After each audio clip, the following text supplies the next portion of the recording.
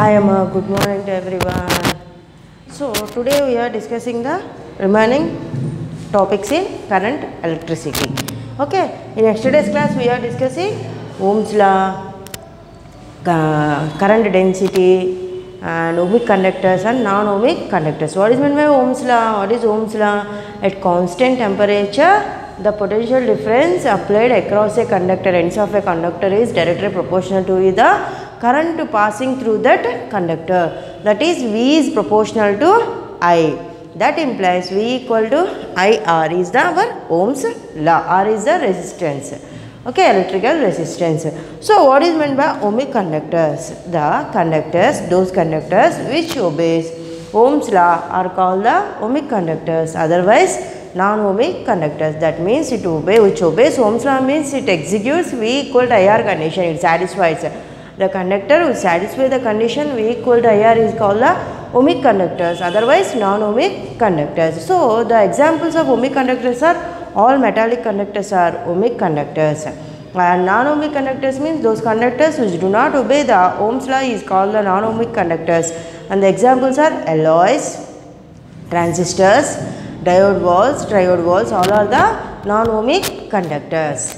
Next one, current density. Current density is J. J equal to sigma is the current density. Now today we are discussing what is meant by resistivity, and we are also discussing the resistance in yesterday's class. Resistance is nothing but a resistance V equal to IR, R equal to V by I. It is the ratio of the potential difference applied across the ends to the current flowing through that conductor. That means R equal to V by I, and its SI unit is ohms. Okay. So in today's class we are discussing resistivity. What is meant by resistivity? Resistivity of a material of a conductor can be defined rho. It is mentioned with rho. In yesterday's class the resistance R equal to rho L by A. This is our resistance. Okay, in this rho is the resistivity, L is the length of the conductor, A is the area of our cross section. In this rho, what is meant by rho? Rho is the resistivity of the material of a conductor. So resistivity rho equal to, we can take value m by n e square tau. M e square tau. M is nothing but a mass of the electron and n is the number of free electrons per unit volume. E is the number of free electrons per unit volume. N E is the charge of the electron and tau is the time relaxation. Okay. So this is the resistivity.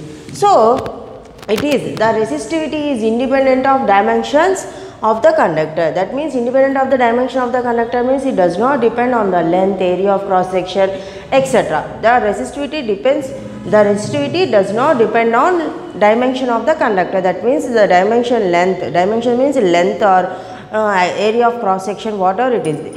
That does not depends on the ratio, does not depends on that dimensions. That is length, area of cross section, etc. Resistivity of the metals increases with increase in temperature. That means the resistivity depends only on the temperature. If the temperature increases, the resistivity is also increases. So the formula resistivity can be written as rho suffix T. That means temperature at T degree centigrade. That means resistivity at temperature T degree centigrade will be equal to rho naught. That means the resistivity at a temperature 0 degrees into 1 plus alpha T is the resistivity. That means the resistivity depends only on the temperature, not to dimensions. So in that resistivity formula we can use just temperature terms. That is nothing but a rho suffix T will be equal to rho naught into 1 plus alpha T. Here rho T is the resistivity at temperature T degree centigrade and rho naught is the temperature at 0 degree centigrade and alpha is the temperature coefficient of the material of the resistivity of the material, temperature coefficient of the material, resistivity of the material, alpha is the. So if alpha is positive for metals and negative for semiconductors and insulators and resistivity, alpha where alpha is the temperature coefficient of resistivity of the material. But here that alpha value becomes positive when we are considering that material is metal. Okay. So the alpha is negative, we are considering the material is semiconductor or insulator. So the if resistivity is low for metals and more for semiconductors and very high for alloys like nichronium. These all are the resistivity conditions. So what is meant by conductor, semiconductor and insulators? So here we are observing some conditions. So this is the upper level and this is the lower level. So the electron reaching the gap between valency band and electronic band. So valency band, this is the valencing band, this is the conduction band.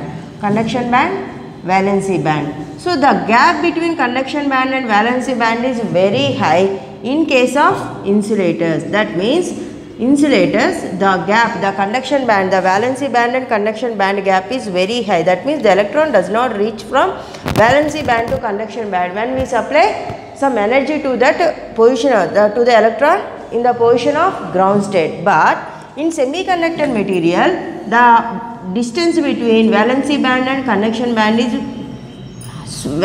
is small when compared to insulators.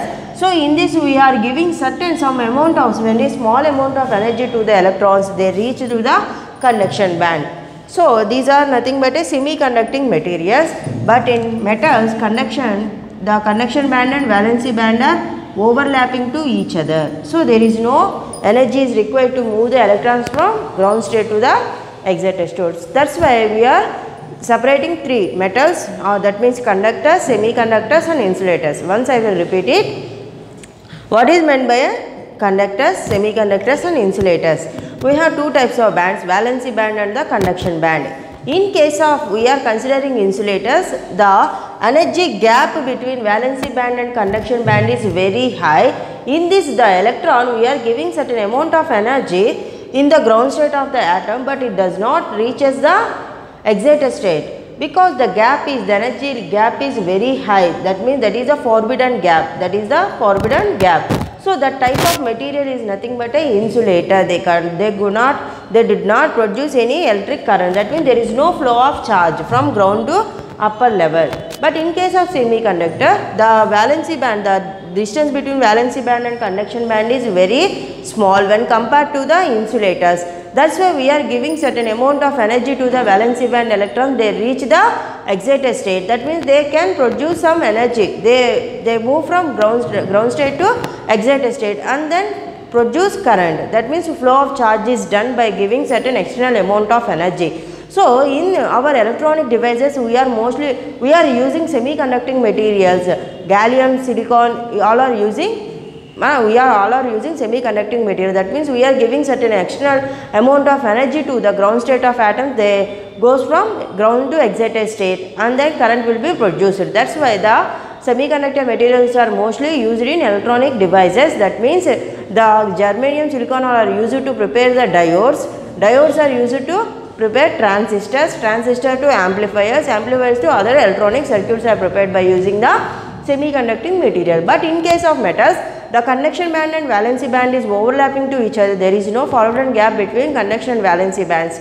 Then there is no external amount of energy is produced to move the electron from ground to excited state. That's why the metals are good conductors. So all metals are conducting element. Conductors means they individually produce their current. That means there is no gap between conduction and valency band. Okay. That's why the metals, semiconductors and insulators. So the resistivity of the metals is very small, very low, but the semiconductors is very high, more than when compared to metals. The resistivity is more in semiconductors and very high in alloys like nickel. That's it. Okay. So once I will repeat it. Resistivity of a material can be defined as rho equal to m by n e square tau. Here m is the mass of the electron and e is the electronic charge and n is the number of electrons per unit volume and tau is the relaxation time. In this it is the resistivity is independent of their dimensions. That means dimension of the conductor. That means the conductor length and area of cross section may depend on the resistivity. Okay. And so next the resistivity only depends on the temperature. That means the temperature will increase, the resistivity is also increases by using the formula rho suffix T equal to rho naught into 1 plus alpha T. Here rho naught is the resistivity at temperature T degree centigrade and rho naught is the temperature at T equal to 0 degree centigrade and alpha is the coefficient of the temperature of the resistivity of the material. That alpha, the coefficient of temperature of alpha is very positive. Alpha is positive when we are considering the material is metal. That means conductor is metal. Otherwise we are considering the material is semiconductor or insulator, that coefficient of temperature alpha is negative value and the resistivity is very low in metals and more in semiconductors and very high in alloys like nichrome. This is the resistivity, and next we will discuss the next one.